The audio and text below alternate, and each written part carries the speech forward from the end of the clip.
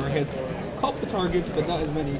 He took out 5 targets: Conqueror's Pledge and Birds of Paradise. So we here in the booth and you guys at home watching live here on ggslive.com can see effectively Dan's sitting on a 4-card hand with only 1 land. So we'll see if the Magic Gods are favoring him right now with this one, see if he's able to pull out. Cedric going to 5, so who knows, maybe Tom's... I smell 2 fetch lands and Lotus Cobra for Cedric. Nope. Oh, that's on Elspeth. Nope. Oh, it's a March Flats. Do we have a second land in there? Nope, I think he's going to have to keep this though. Oh, Jesus. No play except for that stag anytime soon. There's a series of draws. All right, I'll keep it. So we're going to see the battle of the one-landers. And Dan leads with the Savage Lands. And the flats from Cedric. So he's a master. Doesn't draw nothing land. for Dan. His hand is... Oh, baby. There's a series the cat is out of his bag. Cedric doesn't draw land either. And I'm sure much to his delight, Cedric will allow him the same fun here. But Dan draws his second land first, so we'll see what he's able to do with it. Cedric draws a Noble Hierarch. It's definitely not a land.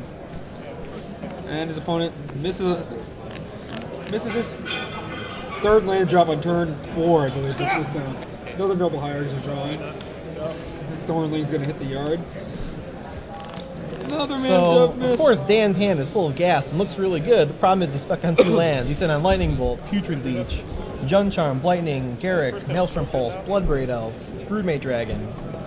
Like one of everything in his deck, basically. Yeah, Cedric pretty much misses just a got land drop the again. entire suite of spells. And his opponent misses his land drop again. This team is really exciting. Yeah, this is a top-notch display of magical prowess. Cedric's wishing he kept that first land with a lot of late drops. He would have had like 5 land to play now and an Elspeth or something. Waiting to see what Dan pitches here on his turn. Looks like he's been a Garrick, and he does. Ooh, another March Flats from Cedric. You're about to call him Rashad? I'm pretty sure you was about to call Cedric Rashad. Yeah, I'm about to call him Rashad. That's exactly what I was going to do. Wouldn't be the first time. Although I am a lot handsomer than Cedric Phillips.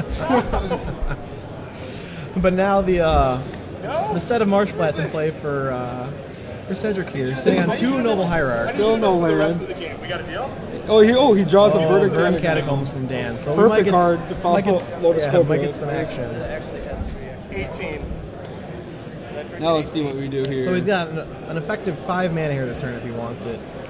And all you can do is play Lightning and Putrid Leech. Alright, that's pretty good. Is he going to crack it and then not do anything with it? He added a mana to so his he's adding the mana. I'm contemplating what he's going to do.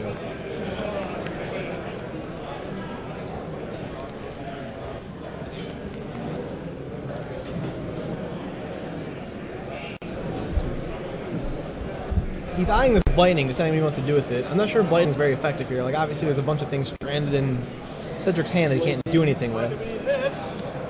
So pitches a... So 2 Masters. 2 Masters of the Wild Hunt hit the bin. Here, 19. Dan at 19. Gonna play Future Leech? I hope that this will at least be a Putrid Leech then if he's going to break this here. Oh, Cedric's just ready for game 3. Uneventful. Now we can play a real game of Magic. We both draw our colors and our lands that Lotus Cobra and our had spells. Probably 3 turns. Kenny Caster, what's your record? Future Leech is like Lotus Cobra wearing Must be. off on its own. Yeah. Nothing Must be special nice. like that. We're going to game 3. Especially with the peak of We've had the a top very, 2 very of his deck. competitive 2. So this one will be just as epic. What deck did you Could have play? tried to search out some land Nice choice. to make his It's a really good deck. to draw a forest better, but that game was still going to be rough regardless. It's very Especially with powerful. his opponent having a full grip. No sideboard changes here, it looks like, going into game 3. Nothing notable. Both players are going to keep their same 60 here for game 3. Surprisingly, his opponent's still keeping... Well, he didn't really have an opportunity to see anything from Cedric, so... Well, if you saw the Thornling, you have to think, what did he take out? It was really, Conqueror's Pledge is the only reasonable thing you take out. So you definitely saw 2 Thornlings discarded by Cedric. But if maybe you haven't put in the time against a deck like Green-White Tokens, it's certainly not one of the top tier decks. It's definitely not well publicized, maybe outside of Cedric himself. if you're looking for an Eldrazi-based tokens deck, you might think the Conqueror's Pledge is kind of their engine, so you might not assume they'll take it out necessarily. Like he might just keep them on Conqueror's Pledge and figure, oh, but that's the most powerful card in his deck with a Monument. That I guess would be his justification for bringing in Jund Charm. Rune Blaster, doesn't look very effective against a 2-color deck, but then again, you saw Sunpetal Grove and the Great Pelt Refuges. Rune Blaster is really poor against a green-white deck. They have Just birds and hierarchs, so yeah, ultimately it's probably Knight of the Reliquary too. It's really bad against, of course, Cedric. Cedric would be pretty ecstatic if he kept them in, but he did bring them out so he could bring in those Jund Charms and the extra Siege Game Commander. Yep. But hopefully here we'll be able to see a real game of Magic. Something more along the lines of Game 1 where people play lands and spells. I'll go first. Game 1 was a really real. His opponent